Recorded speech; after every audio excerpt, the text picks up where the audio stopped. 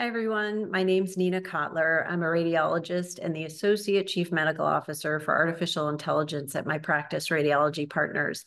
And I wanted to talk to you a little bit today about the AI Certificate Subspecialty course that is for emergency imaging. I am one of the course directors and have helped crafted the course content and really hope you like it. Want to talk to you a little bit about why I think it's valuable. So number one, why should you take this course? What do you come away with after taking it? You know, artificial intelligence in radiology started off really in the emergency imaging arena. Most of the early applications, and even most of the applications now, are in the CAD-T section. That means computer-aided detection for triage. And that's in part because, at least in the US, these models are easier to get through the FDA for clearance.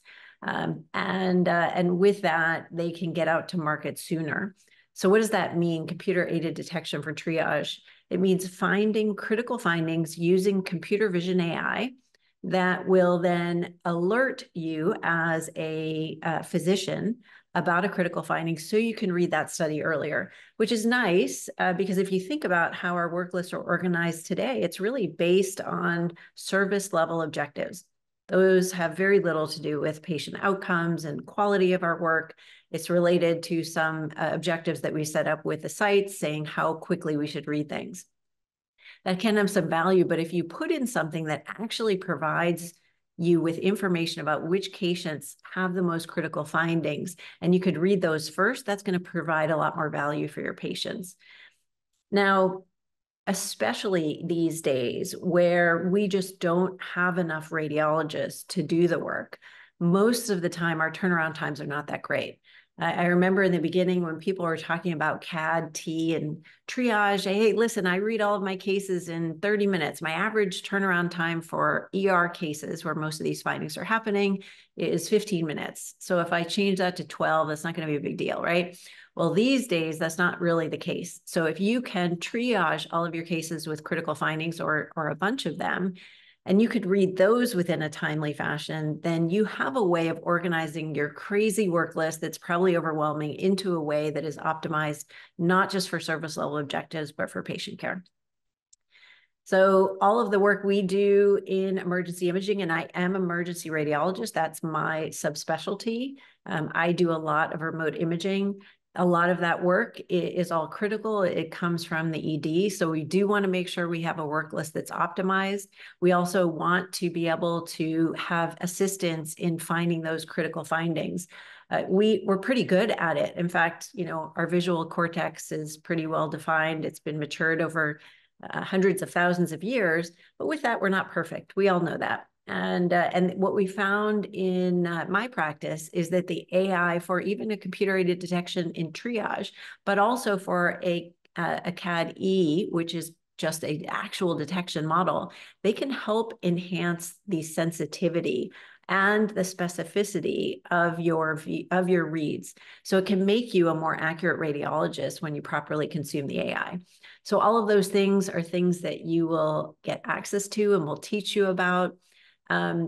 The final thing that I'll mention, and we're going to mention it a little bit, right? The ways that you can become more efficient and make your day easier as a radiologist is also important. We're all getting overwhelmed. We are all having burnout. There's just too much work to do. And there are natural language processing models and even generative AI, these large language models that are becoming available to help us with our reporting and with a back-end workflow that's not necessarily patient-facing, but it's the stuff that we have to do that are administrative tasks. These models are making it easier for us as radiologists to practice at the top of our license. They're making it easier so we don't have to dictate as much. And at the end of the day, many of them are decreasing radiologist burnout. So we'll go through all of those with you and the different mechanisms, the different AI that can be utilized in emergency imaging to assist physicians in this arena. Next subject, what are some of the concepts that will be specifically discussed in the course? We crafted it to make it easier for you as a consumer or someone who's interested in this region to assess, deploy, and monitor emergency imaging AI in the workflow. We have crafted bite-sized didactic lectures that are augmented by hands-on experiential learning to give you a combination of information from experts, but also the critical experience that you need to understand how these models work. We have split them into 6 didactic models. AI refresher, just general information about AI that was summarized from our foundation course. We went then into how do you evaluate an AI model, looking at it from all different standpoints, a business standpoint, a technical standpoint, and a clinical standpoint. And then talking about computer-aided detection for triage, which I spoke about already at length, just because there's so much of that that's out there. And let's go into what the value is and show you some of those examples. Next is AI for care coordination.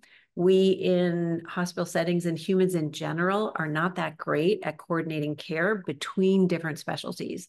And that could be acute care coordination, where there's an acute finding, an emergency radiologist, we deal with this all the time, where we have to let the emergency physicians know, or the inpatient physicians know about an acute finding, and we have to call them. Generally, that's on the phone or interrupting people. It's not optimal. How do you do that in a more facilitated way?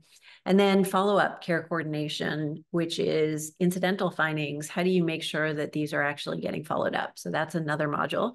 Then we'll go into radiologist efficiency, which tend to be natural language processing or large language model solutions that help us craft the radiology report and do some of the workflow components.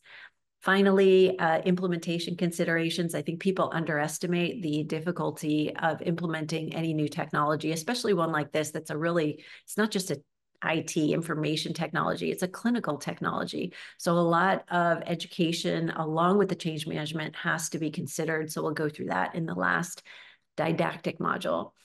Finally, you get an opportunity for some hands-on, and it will be in an emergency imaging setting.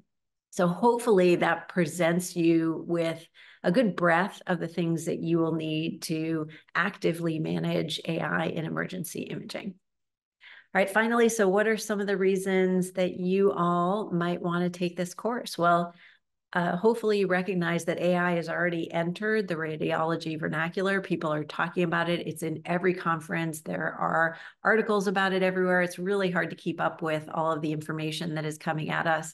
This is a synopsis for you. AI is going to play a significant role in the evolution of diagnostic radiology. And that is something that you should be interested in if you have an interest in emergency imaging and diagnostic radiology.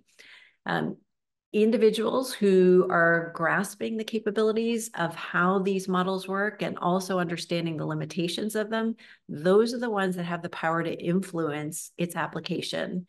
And we all need for our specialty to be doing that, because we as clinicians should be driving patient care. The last one I'll say is that if you understand the mechanics of AI models and can translate that and leverage this knowledge to inform users, that's the key to harnessing AI's full potential. You can't just deploy it without that educational understanding. Now, you don't need to know all the mathematics and the matrix multiplication, but you have to understand the basics of how the AI works well, where it's going to work and where it doesn't. So this course overall is designed to equip the participants with all of the necessary resources for you to effectively engage in conversations about, to evaluate, to critique, and deploy AI models in emergency radiology. I hope you enjoy it.